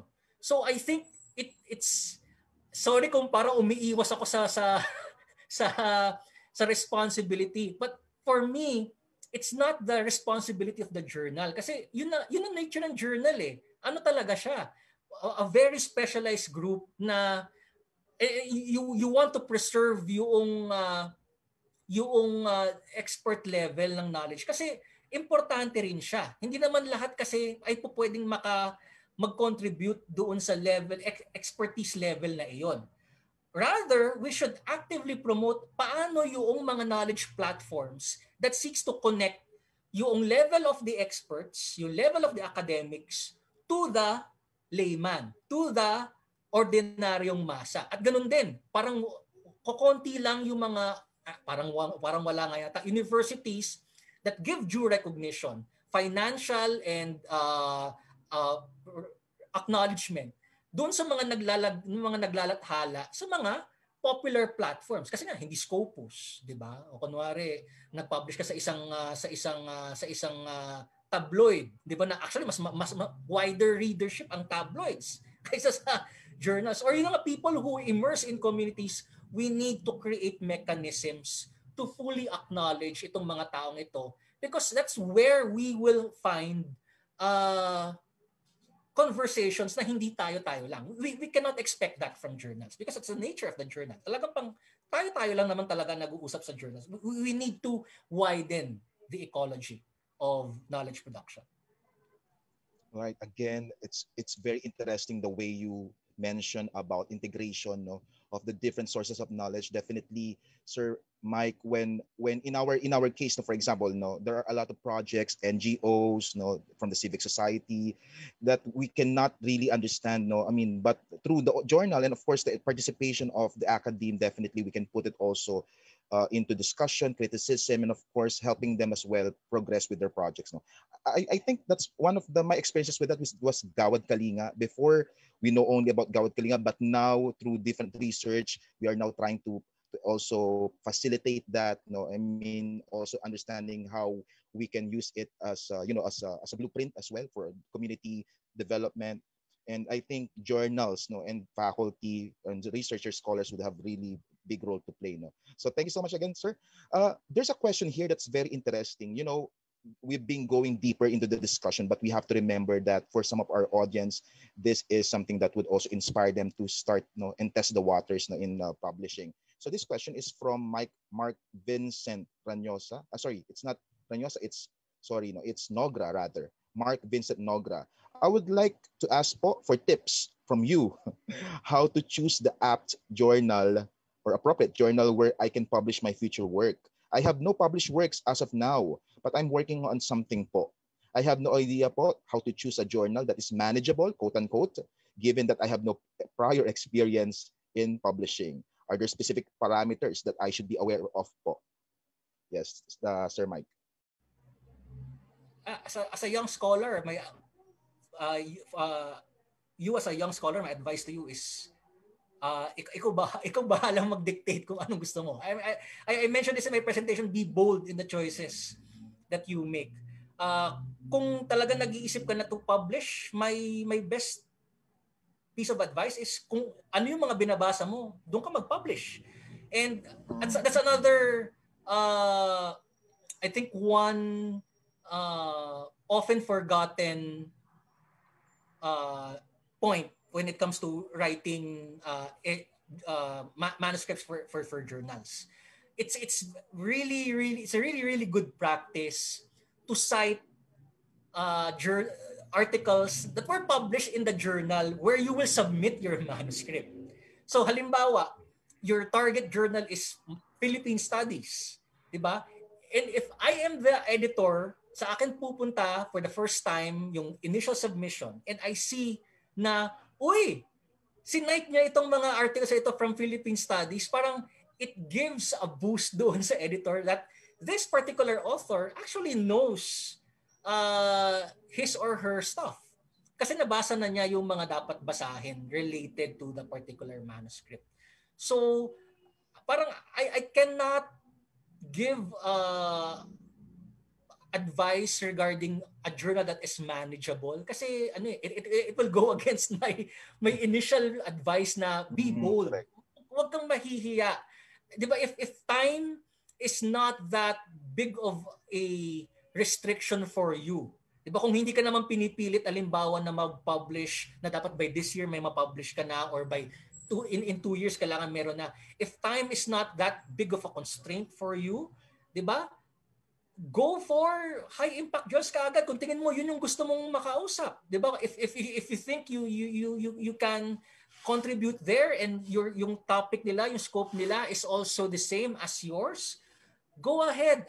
There's no such thing as a manageable journal na parang ito yung for toddlers, ito for teens, ito yung for adults. It doesn't work that way. May journals na parang for this particular topic, for this particular geographical area, for this particular discipline. It's not parang may beginner's journal at mayroong advanced. All journals are advanced journals. That's the nature of a journal. So, yun na nga. As a young scholar, pwede ka pa magkamali. Kung i-reject nila, problema nila yun. Kung i-reject nila, just push and push and push. If you think you already have a good enough manuscript, just send it kung saan mo gustong ipadala. And more often than not, editors will give you, even if they reject you, they will give you advice kung paano mapaganda pa yung manuscript. Yeah, thank you, Sir Mike. I think also you have to also make sure that you don't have tentativeness in your manuscript. I mean, you really understood, no? Kasi kahit anong gawin mo, but you yourself, you're not confident with your manuscript. I mean, definitely it will get into the way, no? I mean, yeah, you have to also take note of that. Go back to the drawing board and see, no? I mean, are you really prepared to submit these manuscripts? No, I mean, nagdasal ka na ba? Or ano mga preparations na ginawa before that, right? Thank you so much again from that question. I think this is a comment from Dr. Sanapo. It's not really a question, but maybe a reaction from you, sir. Sir, you mentioned a while ago that there is no fee in publications, but many of the journals that have high impact factor in social sciences charge a huge publication fee. Because of this, some universities I know actually allot research funds just for this. So meron siyang separate allocation for that. Your comment, sir. Well, that's a practice for open access journals. Kasi ang nangyayari, because it's open access, they do not charge subscription fees. Wala silang paywall. Wala silang source of income. I mean, kailangan rin natin pasweldohan yung mga editors kasi mabigat na trabaho din yung pagiging editor ng journal. So, saan sila kukuha ng pambayad sa editor, pambayad ng layout artist, pambayad ng proofreader? Nakukuha nila yon doon sa fees coming from the authors. So, hindi 100% indicator na kapag naningil yung journal, it's automatically a predatory journal. Pero ang problema ay kung maniningil sila ng fee, tapos may paywall pa rin, tapos walang anumang editing, or ang claim nila is they would publish your work in 3 months kaagad-agad. That's, I think, red flag na iyon. And ayun ko kasi sa kaso ko, and I'm speaking only as someone coming from the discipline of history, most of the journals are still walang fee na hinihingi from the authors. Kasi the reason why this works, kasi they are university based. So the payment, the salaries na binibigay sa mga editors, it comes from the editors. It comes from the university. So for example, halimbawa, Ateneo, the publisher of Philippine Studies Journal is Ateneo de Manila University. Diba? And we have editors working for Philippine Studies. Us editors get our salaries from Ateneo. So because we get our salaries from Ateneo, we don't charge authors that submit to us. So yun, again, plugging. So kung naghahanap ka ng journal na hindi naniningil ng fee, magpasa kayo sa amin kasi we don't charge you anything. Whether magpasa kayo or makapag-publish na kayo, we won't charge you anything. Kasi we already get our salaries from Ateneo. So my guess is more often than not, these journals that charge fees from contributing authors are those that are open access. And the reason why they are open access is because they are not university-based. Kaya wala silang pagkukuhanan ng pampasweldo doon sa mga editors. Pero yun na nga, pag wala yung mga boxes na yun for you to check na bakit siya nag-charge ng fee pero naka-base naman sa university or an unknown entity yung publisher, medyo magduda ka na. Kasi posibleng predatory journal yun. Right. Thank you again, Sir Mike, for reminding us of the economics behind the open access of journals and also how to deal with those red flags again. No? Thank you. This is again from Dr. Juntado. Dr. Mike, what's the schedule for submission to your journal? I think the Philippine Studies. No? You mentioned quarterly, pero when do we submit po if we are targeting dates? We accept manuscripts all year round. So there's no parang dapat by this month, by this wala. Whenever it's ready, just send it to us. We accept manuscripts all year round. Okay, so that's clear, no? All year round. So there's no pressure from the end of the researcher. From Dr. Sanapo again, sir, as a journal editor, what do you say to journals that somehow require contributors to cite sources which they have published in their journal? Wait, yun na nga, nabanggit ko kanina parang siya it's a plus, parang it's a way of you parang telling the editors that I have already done the necessary work, 'di ba? Kasi it's it's a recognition na the reason why you are submitting to this journal, it's because you want to be part of the conversation. Ganun naman ang idea behind journal publication That there is a conversation going on. There are scholars who have already contributed to the conversation, and you, as a person submitting a manuscript to a journal, you are essentially saying, I want to be part of the conversation. So how can you be part of the conversation when you don't actually engage? And by engaging, I mean citing relevant literature na na-publish na doon sa journal. But at the same time, with the caveat, ito yung importanteng caveat, problem is, journals also face yung problem of increasing competition amongst themselves. Kung namomroblema tayo as scholars na para bang kailangan scopus palagi, kailangan mapataas yung ranking ng university, ganun din sa journals. We also have that kind of intense competition na kailangan mapataas yung impact factor ng journal, and the indicator most used for that is citation. So I cannot deny the reality that it is a practice na naabuso na ng ibang journal. So kumbaga rin siya parang predatory practice din na so para tumaas yung citation ng journal, you will require the submitting author na i-cite mo yung mga previously published articles sa journal namin. Kasi nakikita yon sa databases na nag-i-increase. Pero may mga mechanisms na rin sina Scopus and Thomson Reuters to minimize that kind of bias. Meron na silang mechanisms para pag kunwari tinitingnan nila yung impact factor, they disregard self-citation. So kunwari, a Philippine Studies article citing another Philippine Studies article, na-minimize na siya. Pero in some indices, in some databases, wala pa siyang ganun So there, may maganda siyang idea conceptually. Mm-hmm. Problem is it has been abused by some unscrupulous editors, and that's the reality. Yeah. Thank you, sir. I think a follow-up to that is Dr. Sanapo is asking what percent would be enough, sir. I had an experience of citing 5 from a certain journal out of 30 to 35 studies I had in the references, but then it wasn't enough. Dapat nga wala eh. Dapat May percent there talaga. there shouldn't be a percentage kasi again it should be it should a journal should respect the autonomy of the author. Kung ayaw ni author na i-cite yung journal, yung mga article sa yung journal, it should be the call of the author, not the editor. The editor cannot force that. And kapag may ganyan, I think umalis ka na ng journal na yan.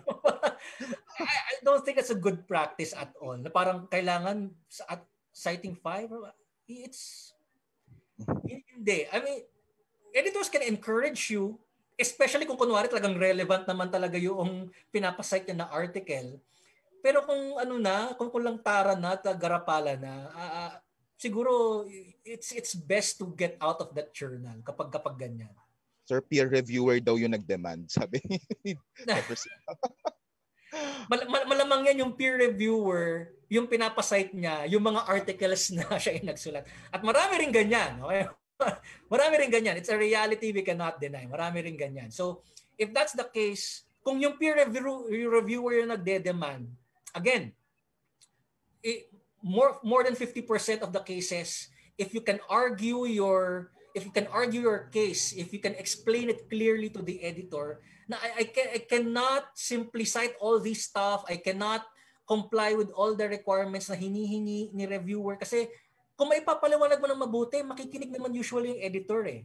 Na yung editor, nakikita ko naman, napaka-excessive naman itong reviewer na ito. I mean, it's a reality. We do get reviewers who are too excessive with their comments. So kapag mapapaliwanag mo ng mabuti, editors will more often than not side with the author. All right. Thank you again, Sir Mike, for adding another item in our long list of red flags in checking sometimes. Well, I would like to take note of what you mentioned earlier, that citing also would contribute to engagement. So I think that's another way of looking at it positively, right, sir? Okay. I mean, I'm sure you have a lot of questions, but definitely we don't have the luxury of time. At this point, I would like to promote all Philippine Studies Journal. And of course, you will see all of their updates there. No? So for all listening now, kindly visit their official Facebook page, Philippine Studies Journal. All right. So before we officially end our session this afternoon, again, we would like to thank Sir Mike and of course for his very insightful discussion of how we can, adding knowledge, and sharing his experiences with us about publishing, and we would like to present officially this certificate of appreciation to our dear resource speaker. Let me read the text. Far Eastern University Institute of Arts and Sciences Certificate of Appreciation is awarded to Michael D. Pante, PhD, for his valuable contribution as a resource speaker during the University Research Center Research Capability Program with the theme of how to get published in an academic journal from the editor's perspective. Given this 15th day of May 2021 at the Far Eastern University, Manila. Signed, Juanito N. Anat Jr., Department Chair, Department of Interdisciplinary Studies, and Rowena Capulong Reyes, PhD, Dean of the Institute of Arts and Sciences. Again, Sir Mike, before we proceed to our closing remarks, are there any final pieces of advice or anything you want to add and share with our participants and those who are watching us in the live stream today? Well, first, thank you very much for this opportunity and I hope you were able to learn a lot. And kung meron kayo ipapasa na sa manuscripts, please feel free. And do not fear making mistakes kasi nagkakamali naman tayong lahat. So don't fear revisions and always look at yung community of scholars rather than your individual achievements. So maraming salamat sa FEU at magandang hapon sa akin lahat. Yes, Doc. Mike, we learned a lot today. Definitely, this is a good encounter engagement and it made us realize the importance of publishing. And of course, I'm sure some of us here are really excited to continue and pursue that direction in our career. Thank you again, Dr. Michael Pante. For the closing remarks, may I call on Ms. Sheila Holyanda, faculty member of the Interdisciplinary Studies Department. Ma'am Sheila, good afternoon. The virtual floor is Hi, yours. good afternoon. Ayan. So, sir, I am so speechless. It was a very productive afternoon. Ang ganda po ng ating naging usapan today. I learned so many things. If there is one word that I can use to describe this event, it would be notable. Grabe talaga yung dami ng inyong mga insights na binigay sa amin. And thank you so much, sir. Talagang applaud. So yan. Before we close this afternoon webinar, let me take this chance to say thank you again to the following. First, to all our audience for taking time to attend our IDS Beyond Discipline lecture series under the University Research Center Research Capability Program. I hope that you enjoyed the seminar as much as I did. Learning the hows and whys are really such big help, especially if you want to know the needed step in publication. How I wish I had this kind of seminar when I was younger. Sana. So yun. Thank you to all the staff, faculty of the IDS department, and our Dean, Dr. Rowena Capulong Reyes, who were behind this event. Without your dedication and hard work, this won't be possible. So that. Thank you to our two great faculty reactors, Dr. Dominic Juntado and Dr. Margaret Sanapo, for those well-taught reflections and questions which further deepen the lessons and impact of this seminar. Ang dami ko natutunan. Thank you to our beloved university, FEU, and all our university administrators for the continuous support and for allowing departments to conduct this kind of intellectual discussions to further hone not only our knowledge, but also our skills in order to further achieve excellence and professional growth. And lastly, syempre, thank you to our dear guest speaker, Dr. Michael Pante. Sir Mike, thank you so much for that notable and informative talk on the importance on how to get our studies published in academic journal. Ang dami ko pong natutunan sa araw na ito, no? And thank you, sir, for the words of encouragement and for reminding us to have courage and keep trying. Try and try until we succeed. It is indeed a challenge not only for those in the field of research, but as well as in the academe to surely score a slot in publication, especially when publishing have become one of the requirements we need to fulfill as part of our professional growth.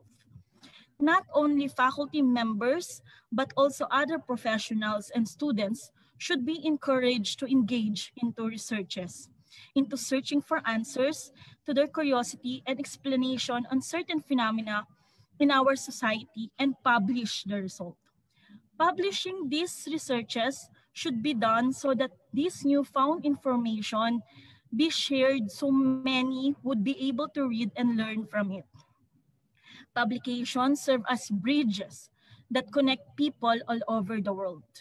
It is a powerful tool which allows us to share our experiences with people coming from different ages, races, social classes, field of expertise, and professions. They are indeed a tool that helps spread knowledge and awareness. In order to do this, we need the help of other people, such as editors, to further improve our writing skills and make it more substantial and understandable. True professional growth only comes with the acknowledgement of our imperfections, accepting constructive criticisms, and deciding to be better. Let me end these closing remarks by reminding us that knowledge becomes useless unless we put them into practice, and that the only way we truly gain power and positive change through knowledge is when we share it instead of hoarding what we know. Let's not be afraid to try. Sabi nga ni Sir kanina, di ba? Making mistakes are normal. Okay. Instead of worrying, let's do our best so our voices through our researches be heard. Stop doubting yourself and start writing. Start editing, start accepting constructive criticism, and let's start publishing. Again, thank you and have a pleasant afternoon to everyone. Thank you so much, sir. Thank you so much, Ma'am Sheila Hulyanda, for giving us those pointers for reflection in your closing remarks. Again, on behalf of the FEU University Research Center, the Institute of Arts and Sciences, from our Dean, Dr. Rowena Capulong Reyes, our IDS Department Chair, Juanito Anat Jr., Sir Christian Evasco of the Marketing and Communication Office, thank you again, sir. And of course, our IDS faculty and staff, we thank you all for joining us in this very enriching webinar. See you again in our next Interdisciplinary Studies Beyond Discipline lecture series. For updates, please follow the FEU Interdisciplinary Studies official Facebook page. This is again your MC and moderator, Ron Gascon. Keep safe, everyone. Keep safe, mga ka-IDS. And also, please do not forget to always be brave. Tama raw. Thank you so much. Magandang hapon po sa inyong lahat. Maraming salamat.